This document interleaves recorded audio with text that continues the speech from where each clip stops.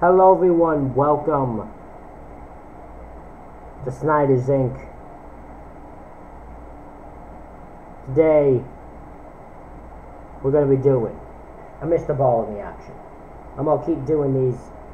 For people who get mad that I'm taking credit quotations, or quotations stealing his work, and all that, who say the bad things about me reacting to Mr. Ballin. Get a life. I have permission. I asked them on social media. I got permission. Y'all need to freaking relax. Y'all need to relax. This guy is a phenomenal storyteller. He is phenomenal at what he does. And I'm happy to react to his storytelling. I have never acted thing. I don't say it in my video. I don't do shit like that. So you all need to relax. Get your ass in gear. And if you're complaining about that, shut the fuck up.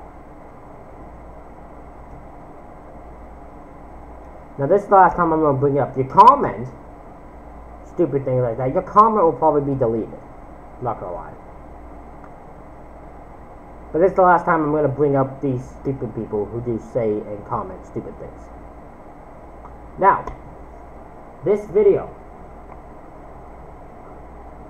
is titled The Weirdest Murder Motive Ever Solved Mysteries, Episode 3.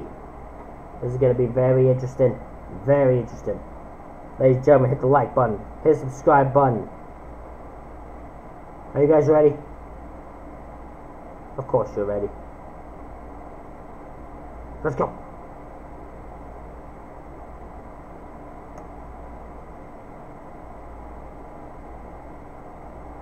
Finally solved this murder was right in front of everyone the whole time, but it would take almost a decade and the intervention of a secret crime-solving society for investigators to finally understand its disturbing significance. But before we get into today's story, if you're a fan of the strange, dark, and mysterious delivered in story format, then you come to the right channel, because that's all we do, and we upload 3, 4, even 5 times every week. So if that's of interest to you, please recrust the like buttons, Smucker's Uncrustables. Also, please subscribe to our channel and turn on all notifications so you don't miss any of our video uploads. Alright, let's get into today's story.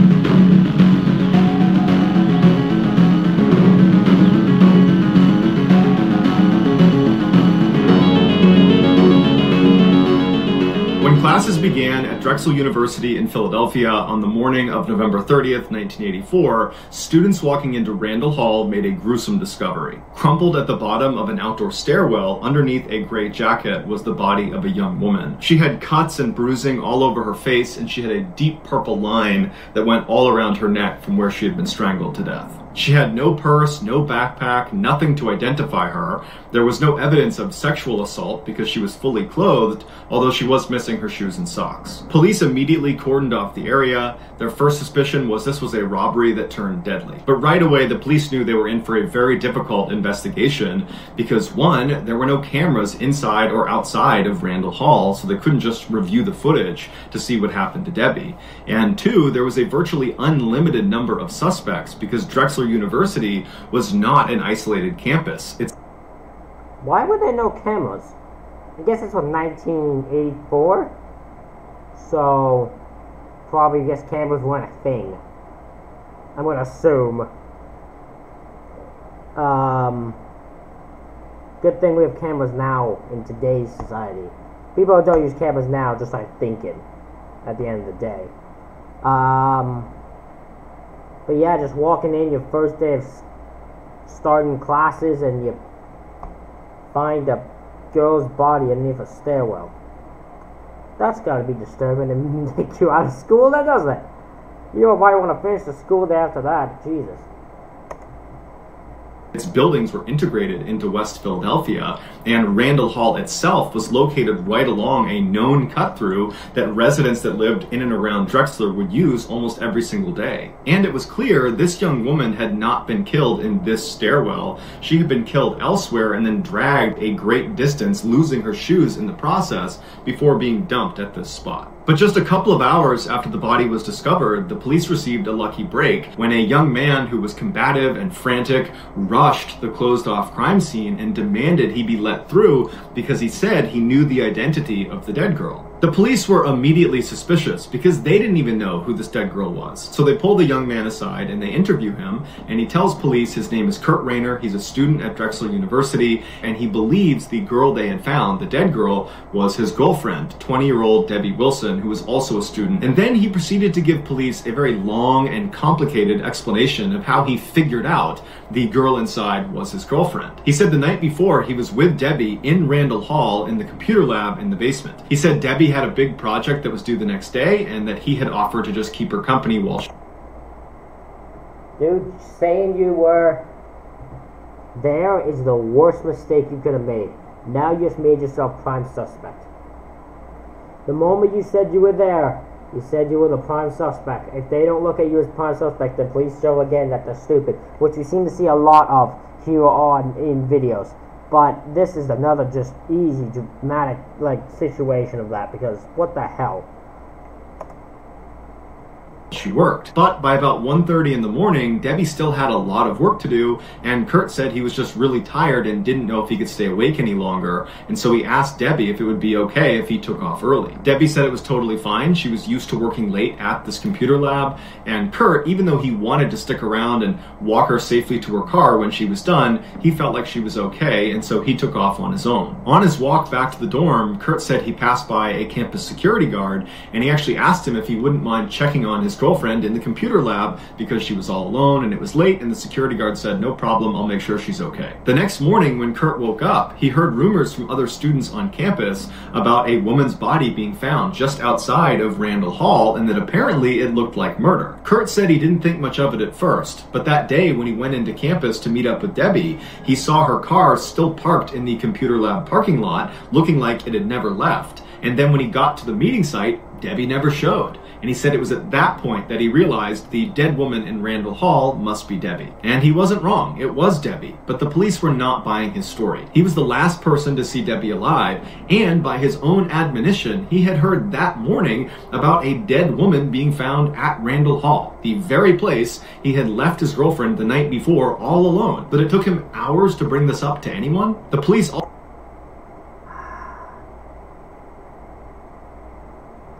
Told you. He made himself the prime suspect. I'm not saying he's innocent. He might be the prime suspect. He might be the guy who did it. But, bro, you don't put yourself under the bus like that, man. Stupid people do stupid things. also noticed he had bruises Or stupid people say stupid things on his knuckles and a deep cut between his fingers. Suddenly, Kurt seemed like the killer, and this crime that initially looked like a robbery gone wrong now looked like something much more personal. Strangulation is intimate. The killer almost always is face to face with their victim, and it takes a lot of time and a lot of rage. And afterwards, the killer had covered Debbie's body with her jacket, an act that indicated remorse or even respect, and investigators know that generally when a woman is murdered, her romantic partner is the culprit. Instead of tipping off Kurt that they were looking at him as the primary suspect, they told him to go back to his dorm room and they would be in touch with him as the investigation developed. In the meantime, investigators turned their attention to the computer lab in Randall Hall, where Kurt said Debbie had been last. Debbie had logged into a computer at the front of the lab, but had not logged out. Her computer cursor was left blinking mid-sentence at 1:38 a.m., leading investigators to... Have we not checked the security guard too? Because if there is a security guard there, he should also be seen as a suspect. I'm just saying. Believe she was interrupted by her attacker inside of the lab. Investigators found 2 extension cords on the ground near this computer that matched the ligature marks on Debbie's neck. They also found a small spot of blood on the back of Debbie's chair that they sent off for testing. As police swept the computer lab, they began commenting on how neat everything looked, considering that there must have been some sort of death struggle that took place in there. And that's when they realized there had been a huge setback in this case. The janitor that morning had cleaned the computer lab and the hall right outside, likely destroying critical physical evidence. They interviewed the janitor, who had a rock-solid alibi and was incredibly remorseful at unintentionally destroying the crime scene. And so they asked the janitor, yeah, because I'm going to assume that the janitor just saw a messy computer lab and just decided, oh, I gotta clean this up. She wouldn't have looked at that and gone, oh no, I gotta do a murder. Like, there's a crime scene I need to keep. Like, you wouldn't think that way. So considering it was done by strangulation, it's not like there's blood everywhere. It's understandable why the janitor did not see that case, did not see that happen. Before you cleaned it up, was there anything strange about the computer lab or the hallway right outside of the computer lab? And the janitor said no, it was all normal, but she did say it looked like the tables and chairs had been moved around inside of the computer lab, but it didn't stand out to her because it always looked that way when she went in to clean it up. Because the police lacked physical evidence, they couldn't just go arrest Kurt, even though they wanted to. And so instead, they asked him if he'd be willing to come down to the station for a formal interview, and he said he would. During the interview, Kurt insisted he had nothing to do with Debbie's death. As for the bruises and cut on his hand, he said he had punched a wall after finding out what had happened to Debbie, and the cut in the middle of his fingers was from working on his car, but neither of those things could be proven. After this interview yielded no new results, and they still had no evidence on Kurt, they told him he could go, and in the interim, they began digging into his alibi. Kurt had previously told police that after leaving Debbie in the computer lab, on his walk back to his dorm, he had passed a security guard and asked that security guard to check on Debbie. And so the police were able to track down that security guard who confirmed Kurt's alibi. The security guard's name was Bryce Clapman, who was a longtime employee of Drexel University with a stellar work record and no criminal history. Clapman said he spoke with Kurt around 1:30 in the morning as Kurt was walking back towards the dorms. After speaking with Kurt, Clapman radioed Bronson Ziegler, who was one of the two security guards that were working in Randall Hall that night, and he told him that he or the other guy, David Dixon, would need to go down into the basement and check on this girl. Shortly after radioing Ziegler, Clapman would say he saw a person, presumably a student, come out of Randall Hall. He said he was just too far away and it was too dark that he couldn't make out any features, but he definitely saw someone walking around the premise around 1:30 in the morning. Clapman told police he never stepped foot inside of Randall Hall that night and that he was willing to take a lie detector test. Police ran the backgrounds of Bronson Ziegler and David Dixon. Dixon was a military veteran with a pristine record who was still in the Army Reserves. As for Ziegler, he had spent time in jail for burglary and had actually lied about it to get his job as a security guard. When police interviewed Ziegler, he was evasive and frustrated, and he said that he did receive the message from Clapman to go check on the girl, but he didn't feel like doing it himself, so he radioed Dixon and said he should go do it. Ziegler insisted he had done his rounds properly and he had never stepped foot inside of the computer lab. He told detectives they could check his security guard clock that he carried with him every time he did rounds, which was basically like a punch card where there was designated stations along his security rounds where he would punch this card that stamped a time that he had arrived at that station. And so over the course of the night, he would punch his card at each of these stations, and there was a record of what time he arrived and what time he left. And so when they checked this record, it showed that Ziegler had hit all the stations at the correct time. But that didn't mean he didn't kill her, because there was lots of time in between rounds that he could have attacked her. Towards the end of the interview, Ziegler accused detectives of messing with him, and then he sarcastically said he had killed Debbie, and then he refused to take a lie detector test. When the police interviewed Dixon, This guy shouldn't be doing this, bro. When you're in an interview, you can't take things personally. Especially this. You can't take them questioning you personally, this personally. You just go along with it, and once you go along with it, it'll all be good. Don't question it, because once you question it, it'll all go haywire. he said that Ziegler had never radioed him asking him to check on the girl in the computer lab. However, he did say he was aware of someone working late in the computer lab because around 2:15 in the morning he had walked past and the lights were on and he heard the sound of printers working inside. And so not wanting to disturb whoever was in there, he didn't even poke his head in. He just figured he would come back in a couple hours and make sure they were gone. And so over the next couple of hours, he chatted on the phone with his girlfriend, and then around 4 in the morning, he went back down to the computer lab and the lights were off and the door was locked. And so he figured whoever had been in there had finished up and left, and Ziegler had locked up after them. When asked why he or Ziegler had not discovered Debbie's body, he said their security rounds did not leave the building, and so that stairwell was considered outside of the building, and so they never would have seen her. At this point, Klapman and Dixon were ruled out as suspects, but Ziegler became a primary suspect. But just as with the boyfriend, Kurt Rayner, there was no physical evidence tying Ziegler to the crime, and so they couldn't arrest him. Investigators decided instead to try to track down that person Klapman had seen walking around Randall Hall around 1:30 in the morning after speaking with Kurt and after radioing Ziegler. It would turn out to be 28-year-old PhD student Ashlyn Berhard, who was known for keeping long hours and was also known for sneaking up behind the female secretaries that worked in his office and suddenly holding a pencil up to their neck and threatening to kill them. His office also happened to That's messed up. be directly above where Debbie's body was ultimately found inside of that stairwell. When interviewed by police, Ashlyn said he had been in Randall Hall the night Debbie had been killed, but didn't know Debbie, had no interaction with her, and didn't leave his office the whole night. He quickly agreed to take a lie detector test, but he failed it. Scrambling to explain it, he named 2 other students that were in the office with him that could be his alibi. But when police spoke to these 2 other students, they said, no, Ashlyn was not in the office the whole time. He left around 1 in the morning and was gone for about 3 hours. He said he was going. You can't know, you idiot. You can't give people alibis. You can't name students for your alibis when you know they're not going to combat your story. Because they're actually there. If they're actually there, they're going to tell them that you left for 3 hours. Because you left for 3 hours. Just say you left. What a moron. Going to take a nap. When the police approached Ashlyn with this information, he said, oh, you know what? I forgot to tell you about my nap. Yes, I left for a few hours. I stepped outside for a breath of fresh air, went back inside, and slept in one of the study hall rooms. But besides that, I was inside of that building for a full 24 hours, and I never saw Debbie. I had no interaction with her. It's just coincidence that my nap coincided with when she was killed. But detectives were not buying it. They believed wholeheartedly that now, finally, they had found their killer. But just like with Kurt and with Ziegler, they had no physical evidence tying Ashlyn to the crime, and so they couldn't arrest him. And because they were not able to make any arrests, the police just continued to look for more suspects. And so they began speaking to some of Debbie's friends and acquaintances, and it came out that Debbie actually had a stalker. It was another student named Alan Smith, who had previously been one of Debbie's very close friends, but at some point he wanted to take the relationship from platonic to romantic, and Debbie rejected him. Alan apparently didn't take this very well and took to following Debbie around campus,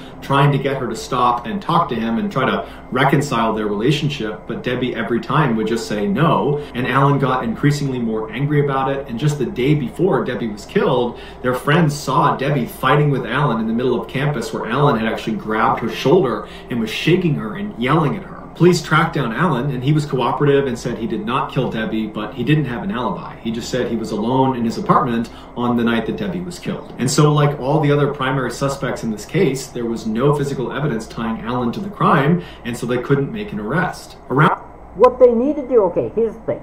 I get the fact that they want to get as many suspects as they can. I understand this. But because you don't have enough physical evidence to arrest a suspect doesn't mean you should go looking for a new one. Like, that new one isn't going to have evidence randomly if the other ones don't. That's just because that's not how it works. The way of trying to do this is just off. Around this time, the lab that tested the blood spatter that was on Debbie's chair inside of the computer lab came back with their results. DNA profiling was not available back then, so all they could provide was blood type. The blood type that came back from that little spot was type A, and Debbie's blood was type O, meaning this blood spot likely belonged to Debbie's killer, who during their struggle must have gotten wounded and then bled on the chair. And so right away, the police got Kurt Rayner, Bronson Ziegler, Ashlyn Berhard, and Alan. Kurt has a cut on his arm. It's the boyfriend. He's right now #1 suspect. Smith to all come in and provide a blood sample, and they figured if any one of them was type A, that they probably were the killer. But unbelievably, when their test results came back in, none of them were type A. It was what? Never mind. I was wrong. I saw the cup thing and I was like, oh, well, it's clearly that big. Nope, never mind. Never mind. crushing blow to the investigation. The first few days after Debbie's killing seemed so full of promising leads, but now with this blood type development, investigators had no suspects, and all of a sudden the Drexel community was starting to panic. Students were outraged at the light security and wondered why the security guards were not allowed to carry weapons. The administration put up a $10,000 reward for any information about who could have done this, and the president of the university told students to use the buddy system and never be alone on campus because he believed the killer was one of us. No one could understand why anyone would want to target Debbie in the first place. She seemed like such a wonderful person that was nice to everyone. She had modeled in high school, but she wasn't vain. She'd actually turned down getting braces because she was worried it might affect her clarinet playing. She was an average student, but she had an uncommon drive. She worked really hard to get good grades. Whenever she was feeling down or wasn't feeling motivated, she would stare at a picture of a Mercedes-Benz car that was there to inspire her and remind her what she could achieve if she continued to work hard. When she was killed, that picture of the Mercedes-Benz still hung above her desk. It was ultimately her work ethic that put her in danger because she was prepared to stay at that computer lab as long as it took to make sure her project was perfect. The few pieces of physical evidence the police had didn't fit together. The crime wasn't really a robbery. While she was missing her shoes and socks, her backpack had turned up at the campus lost and found about a week later, and no one knows how it got there or who put it there. Inside, it appeared all of her belongings were still there. Also, when she was discovered, she was still wearing her expensive watch. Her murder looked personal, but the police could not prove that someone who actually knew her was the one who killed her. Police considered a few other suspects, but like all the others, there wasn't enough evidence to make any arrests, and so eventually Debbie's case went cold. In 1985, the Philadelphia Inquirer ran a story about unsolved cases that most haunted detectives, and Debbie's was one of them. Some of the detectives that were involved in the case said they believed this was a random killing and that the killer would most likely strike again. Debbie's case eventually disappeared from headlines, and it languished for 8 years. And then, in the spring of 1992, Debbie's murder was assigned to a cold case squad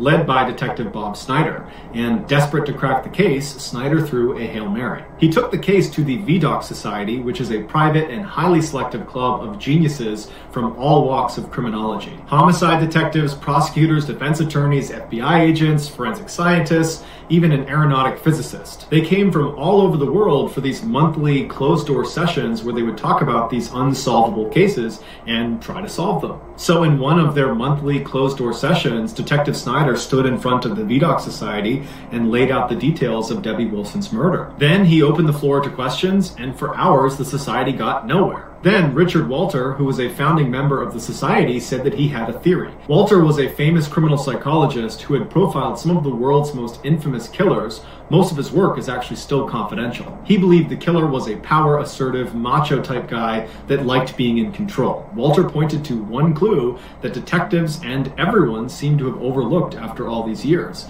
and that was Debbie's missing shoes. He said the missing shoes were not random, they were the most important clue.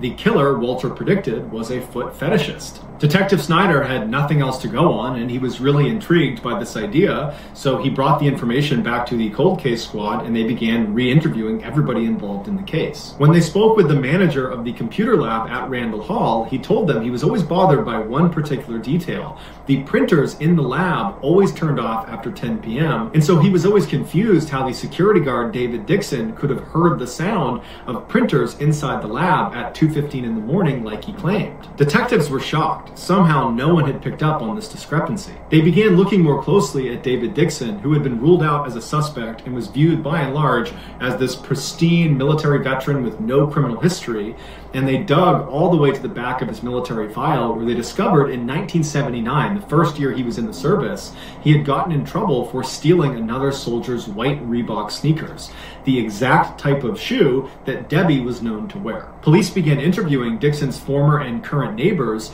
and at least 4 women reported having a break-in when Dixon was living next to them, and the only thing missing was their white sneakers and dirty socks, although none of these women actually ever found out who was responsible. When they raided Dixon's apartment, they found in one of his closets 20 sets of used women's white shoes that were all wrapped in plastic like they were trophies. They also found 77 homemade videos, presumably shot by Dixon, that are just filming the feet of women walking around around in white shoes. Dixon's alibi on the night that Debbie was killed was that most of the time he was on the phone with his girlfriend. His girlfriend had become his wife, and then she became his ex-wife. And so when detectives spoke to her, she told them that they had only spoke for a couple of minutes that night, not for a couple of hours. Police arrested Dixon in June of 1993, and he never admitted to anything, but as soon as he got into his cell, he started bragging to his cellmate about how he had killed Debbie because he wanted to have his way with her feet, and his cellmate immediately told on him. Dixon was ultimately found guilty of killing Debbie Wilson, and he was sentenced to life in prison. So that's going to do it, guys. If you found these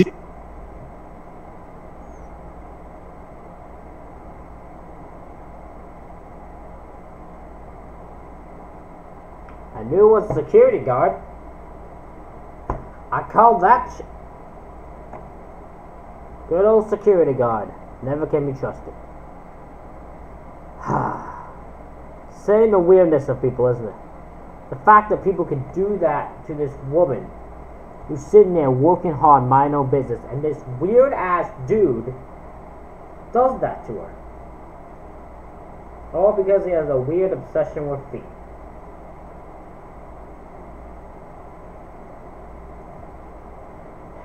The weirdness of people. That's all I'm saying. Ladies and gentlemen, hit the like button, hit the subscribe button. I hope you all enjoyed this reaction video. I messed those two lines up. Hope you all enjoyed this reaction video. Hit the like button, subscribe button. Comment what you think of this story down below. Thank you all for watching. We'll see you for the next one.